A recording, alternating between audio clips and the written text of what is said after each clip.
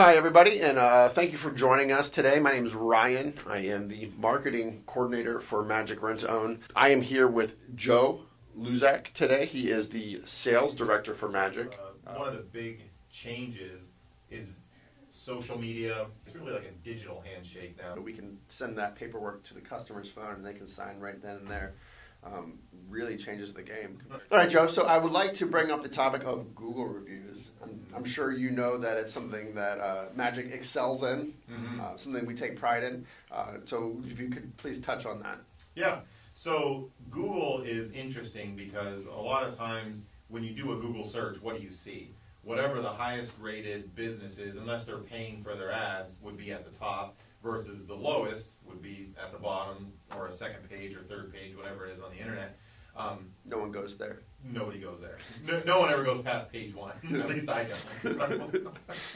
But I think where we excel is the fact that all of our reviews are organic, meaning that when we go into a customer's house, and for anybody that's listening to the pod, we'll be able to attest to this. We like to ask, hey, if you feel that our service was great today, we'd ask you to give us a review. It's not one of those things where people will get reviews, hey, I'd really appreciate it, you give me a 5-star. If you can't give me a 5-star, then don't worry about it. It's whatever you feel we did, whether that's a 1-star or a 5-star, we want that feedback because we want to get better. We always want to evolve. And I'm super pumped about this because if you look at any one of our stores, we have hundreds of positive reviews. Tons of them are 5-star. I'd be hard pressed to say we have a store under a 4.8 overall average on their Google reviews, and those are just genuine customers that have genuine experiences with us, and then they interact with our delivery teams. They're the last people to see these folks setting everything up and taking care of them, and it's just it's overwhelming sometimes to see kind of that outpour of support and love for these guys that are out there doing what they do every single day. So I think that's something really, really cool that really stands out for us. Yeah, I know we definitely take pride in it.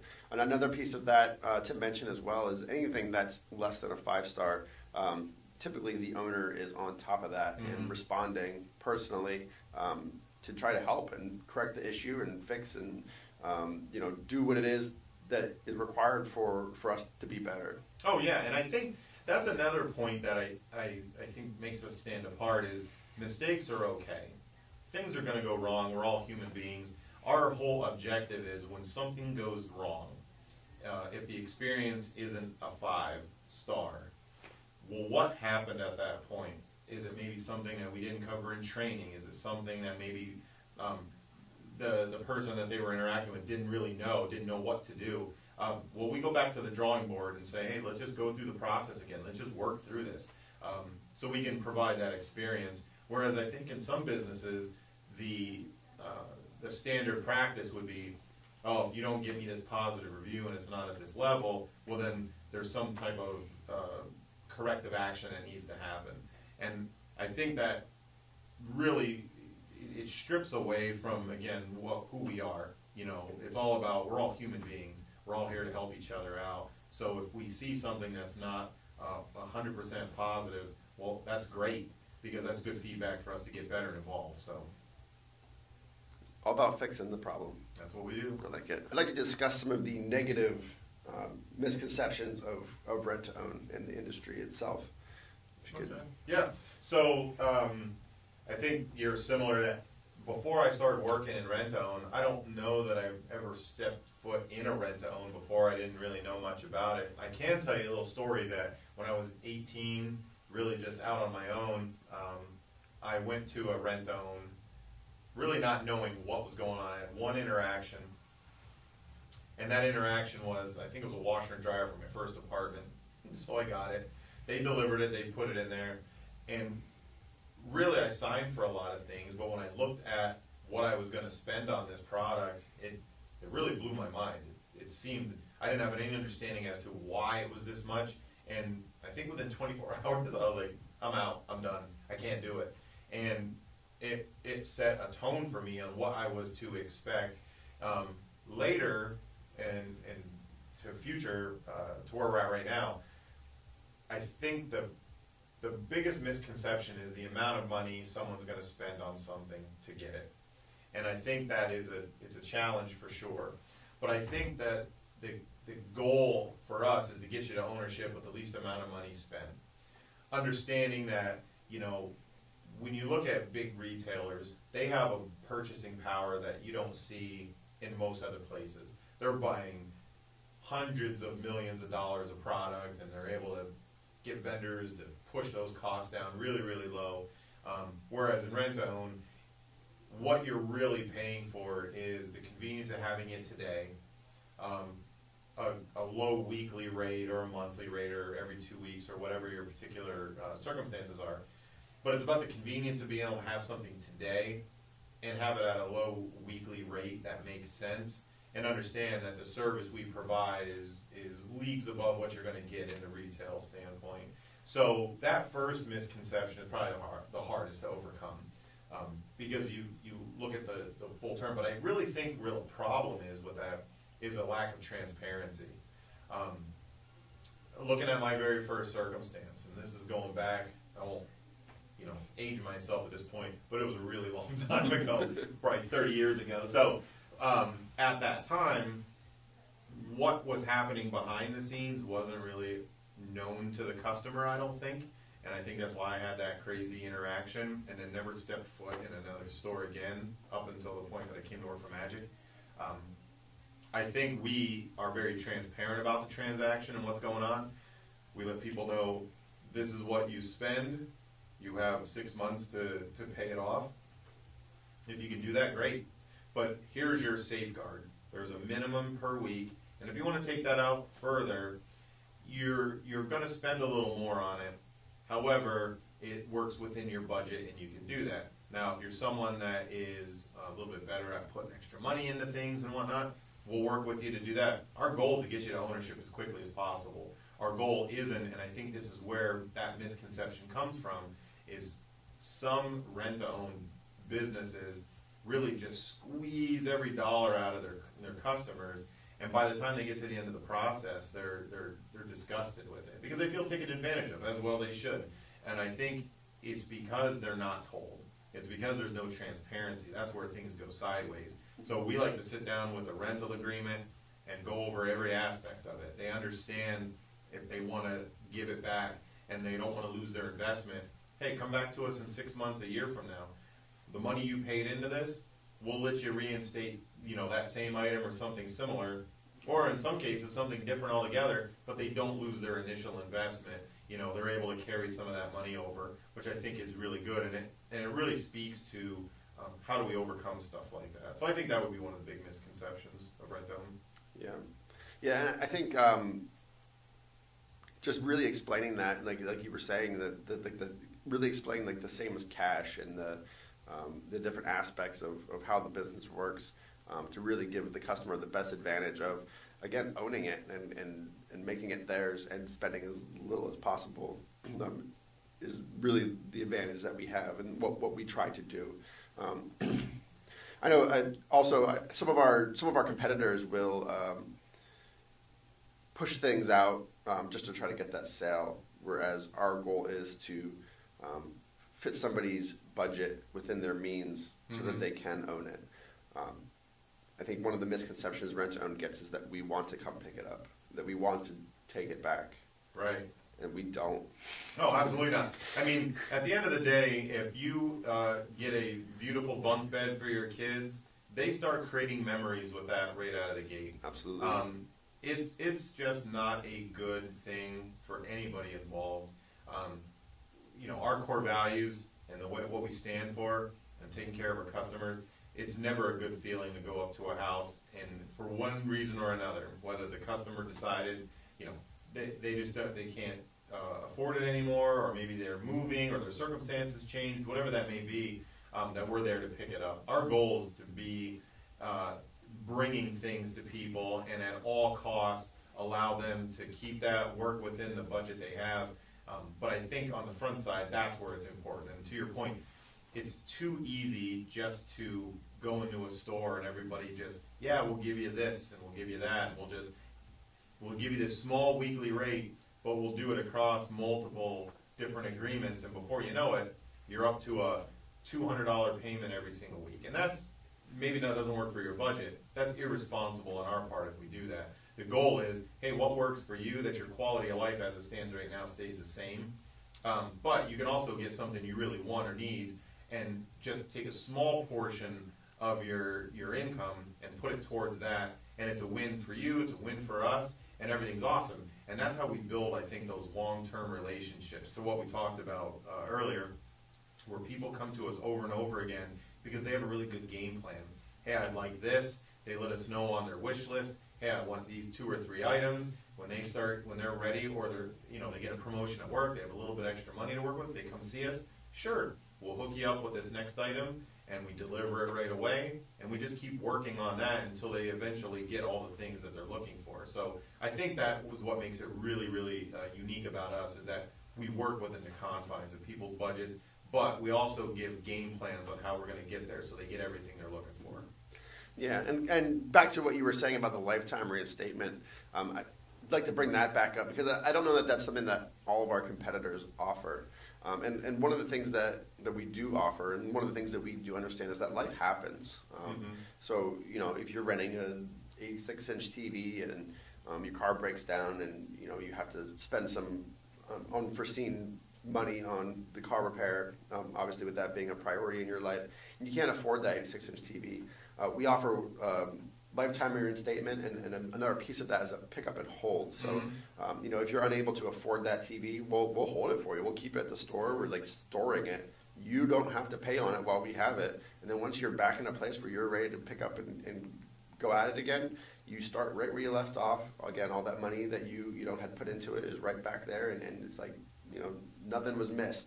And again, if that unforeseen life event happens to be a little bit longer term than it's expected, and you come back a year to 7 years later, obviously it's not going to be the same product, but we will look into the cost, the model, and give you something similar in comparison, with 100% of the money you put into it right back at it. And again, there's no limit on that, no time limit on that. And you pick up right where you left off. Yeah, I think that's probably one of the most interesting aspects of what we do, because one of those misconceptions is, well, if my life circumstance changes, heaven forbid I have some type of medical issue, or something happens to my house or my car, to your point, that if I have to return this, then my investment's now gone. And that would simply oppose who we are. Because at the end of the day, you entrusted us to get you a quality product and solve a problem for you. Sometimes that problem is just as simple as, hey, we just need a new dining room table because we like to sit around and eat dinner together. Well, we're all on board with that. And if your circumstances change that you have to return that to us, we want to make sure as quickly as we can get you back into where you were. So yeah, 100%. When people have issues, we want to know about them. That's where that relationship and that communication comes into play. Where once that stuff happens, sure, no problem. You return it back to us. If it's a short-term thing, we'll hold it a few weeks, no problem. Get it back out to you, and you're good to go. If it's a little bit longer term, no problem. We're going to keep those notes, and we're going to know what happened. So when you are in a better position, come see us. We're still going to protect your investment and make sure that you're back into something. If we can't get it, we will get it as close to what you had before, and ensure that you're back to where you started, or at least where you were before you came across whatever circumstances they were. So in terms of misconceptions, we touched on cost and some of the misconceptions with that, and how much you're going to pay for an item. Let's talk about returns and items coming back, and what that pre-rented or used inventory misconception looks like. Oh, sure. I mean, that's a big one, because I think a lot of people might look at, when they go into a rent-to-own, they'll assume that what they're going to get is merchandise that isn't very good. Maybe stuff that was in a garage or sitting out behind the house in the rain and whatnot, and that's simply not true. In a lot of cases, in most, if not all cases, if something comes back and we are not comfortable putting it in front of our own family or friends, then we're simply not going to, put it out on our sales floor to go out and do a customer's home. We have a pretty regimented process on how things have to work. We have a 5-star cleaning checklist, and it really sets the standard for what we need to do. So when something comes into our store, we have to make sure and inspect it, make sure there's no issues with it, no structural issues. If there's something broken or torn, we're going to obviously try to get that repaired and taken care of. If it's something that can't be repaired, we're just going to get rid of it. But if it gets through that process and we determine that, okay, this is in good shape, then we're going to go through and we're going to clean it, we're going to sterilize it, we're going to ensure that we treat it according to the state guidelines, that it's safe to go in someone's home, and then we're going to price it accordingly. The goal being, if you can save a bunch of money on what looks near new, then why wouldn't we offer that to you and get you taken care of? But if it's something that, even though we might sew some things up, then we're going to price it pretty aggressively so that you can get a really good deal on it. Because maybe you've got a new puppy, and for those of us that have ever had new puppies before, understand that they can cause some problems with some furniture. So there's always a place for something that has some wear on it maybe. It's been used a little bit, but the investment's going to be minimal for what will potentially happen. So I think it's a win-win. And then once said puppy grows up a little bit and isn't quite as much of a terror, they can turn around and upgrade that if they'd like to, and they're good to go.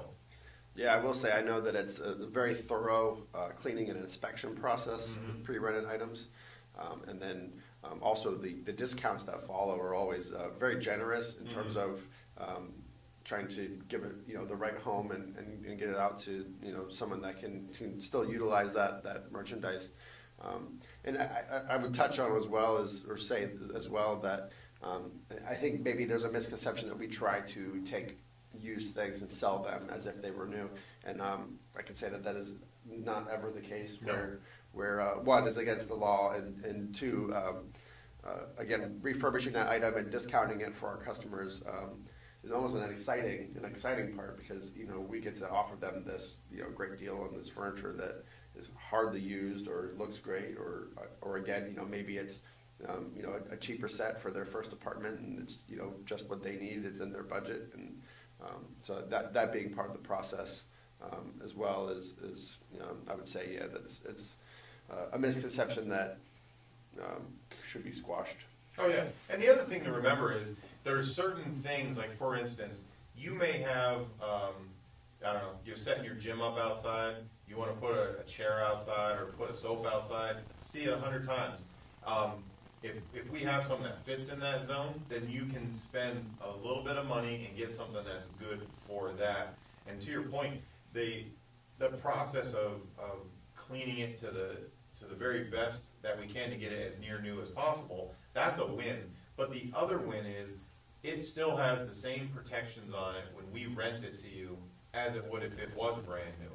So if you have an issue with something that is discounted, you take it home. If you have an issue with a spring or something inside your sofa and we can take care of that for you, we're still going to service it while you're renting it. So you're also getting the benefit of if it was new, even if it was pre-rented before. So it's a win-win for the customer. They don't feel like we're never going to leave them flapping out in the breeze. They're always going to have some support back at the store that we're going to take care of them. Yeah. And just to clarify, I don't know that if it was mentioned earlier that delivery, that setup, that service is all free. It's all part of the customer service that we provide. There's no extra charge for that. I know there's some competitors out there that will charge ahead of time just in case there's service required. It's built into the price.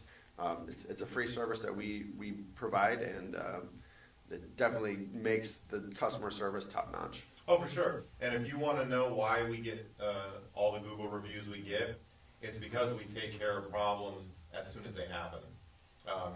You're not going to wait 2 to 3 weeks for us to address your issue. If something happens that you're not getting a response right away, reach out to the store. You always have access to that. You always have access to people that are outside of the store team that can help support and help you with those things. So I think that gives customers as many levels of communication as they need to get their problem solved. Yeah. All right, so all great stuff there for sure.